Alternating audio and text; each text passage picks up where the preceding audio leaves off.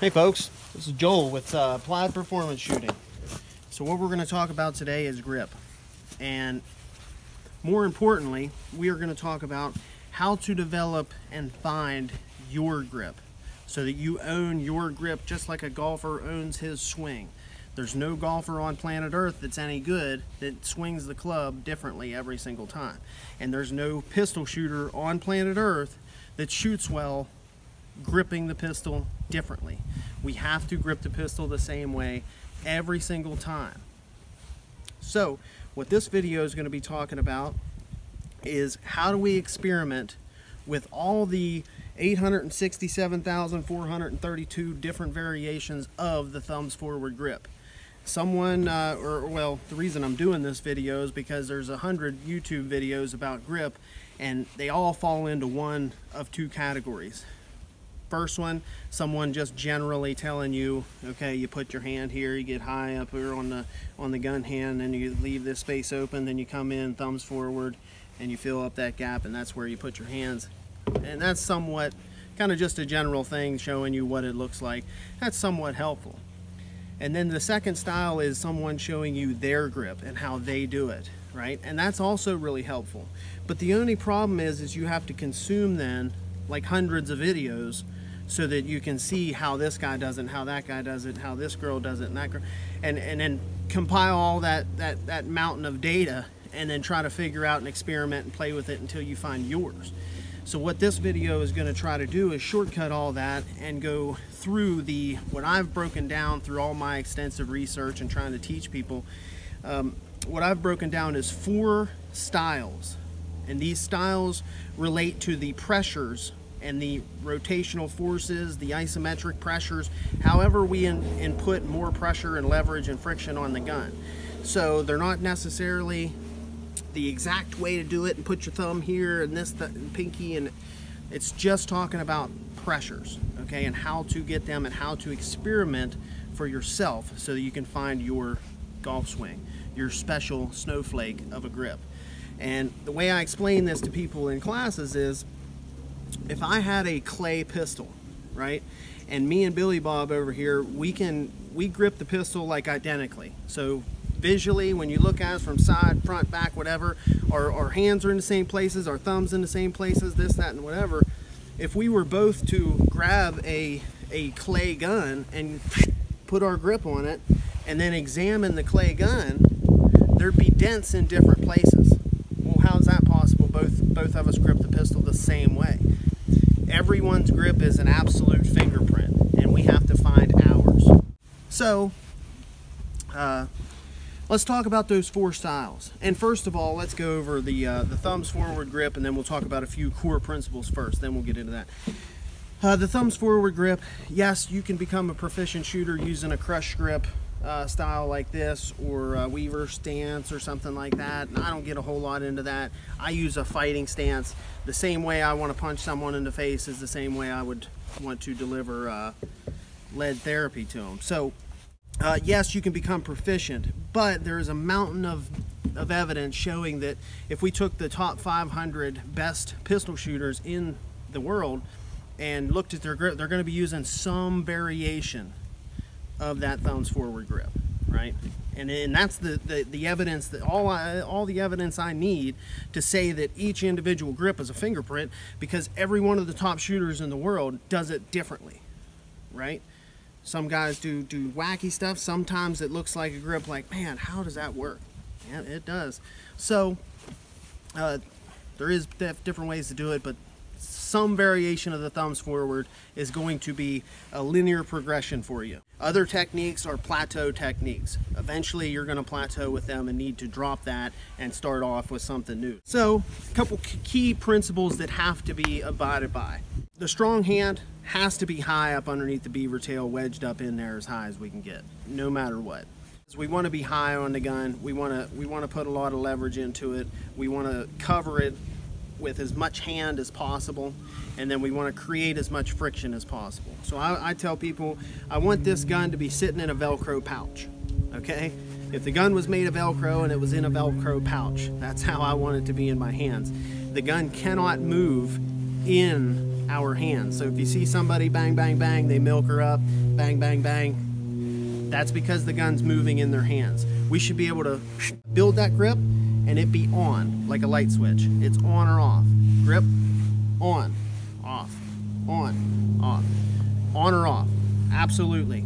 We want to think about this building of the grip as a recipe, as a process. You can't repeat an outcome, but you can damn sure repeat a recipe. You can't get grandma's chili by just taking all the ingredients and tossing them in there. You have to follow the recipe. You have to do the steps. You have to hit the index points. You have to do things the way you do them, but you do them your way. So we got to find that. Now let's get into the meat and potatoes here. What I've come up with in all my research and then trying to take beginner shooters and make them badasses in one day, which I do. We can make a beginner really, really good by adhering to this stuff. There's 4 different styles that I've broken it down into. And these styles pertain directly to the pressures and inputs that we put into the gun, whatever they're like. So the 4 styles, let's get right into her. First one that I'd like to see people play with, and this really helps beginners, it helps people with smaller hands or weaker hands, lacking a little bit of grip strength. If you don't have big mammoth hands, this one's a money shot for you to start off with, and that's the Bob Vogel style. Okay, now again, we are not talking about the way that Bob Vogel grips the pistol. We are simply just talking about the pressures, how he inputs pressure into the gun. And the main talking point here is inward rotational pressure like this. Okay, so I'm just flaring my elbows to exaggerate it, and what this is if you took a wishbone and grabbed the 2 bottom spurs of the wishbone and then broke it like that. Okay, inward rotational pressure. So if I was to present my grip and then let go, the gun will fly out like that. All right, that's the pressure to play with. The second style that we need to play with is the Seeklander style, Mike Seeklander. Again, not Mike Seeklander's grip, just this style of pressure. And what his is an outward rotational pressure and utilizing the back corner of the back strap of the gun. And with any of these grips, this back corner of the back strap of the gun is going to be huge for you to utilize. And then there's also one thing I'll talk about real quick. A lot of people were taught to line the gun up with that bone in their arm, okay?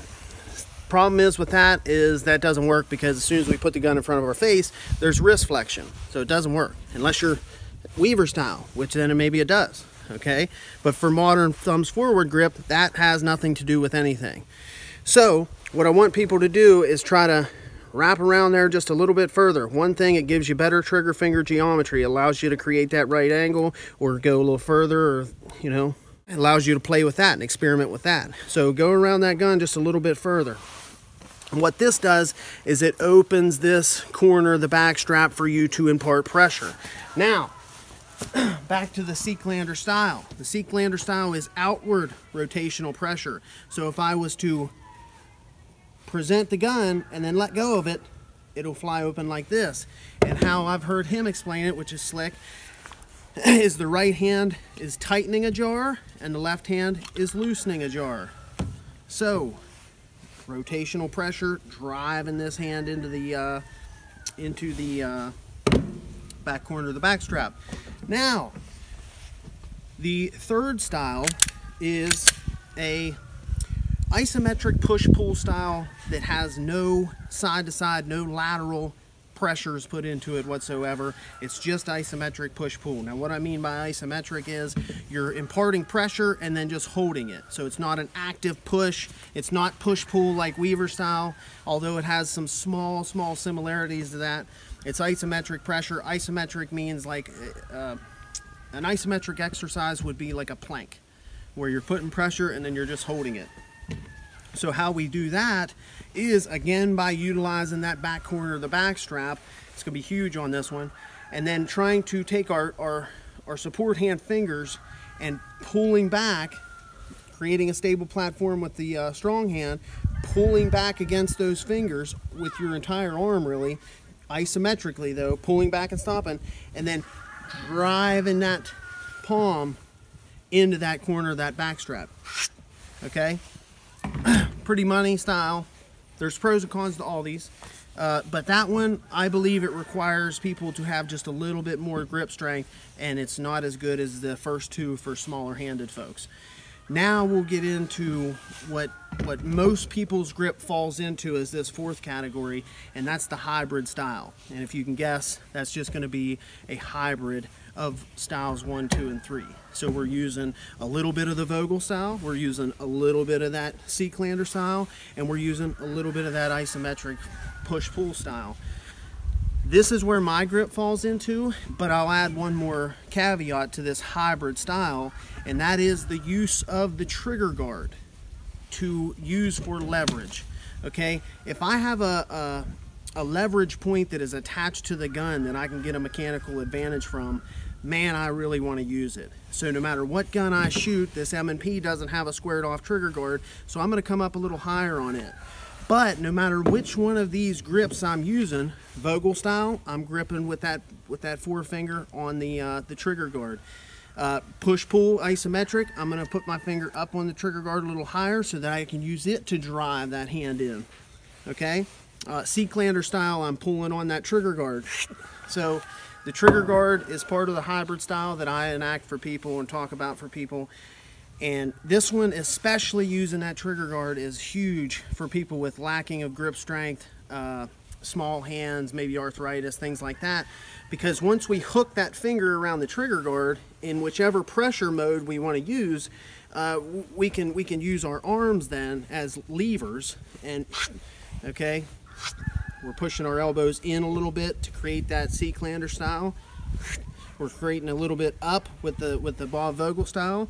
And then just whatever you want to use, whatever feels comfortable for the push-pull style. Now there's pros and cons to each one. A lot of people say that with the Vogel style or the Seaclander style, you'll get side-to-side dispersion.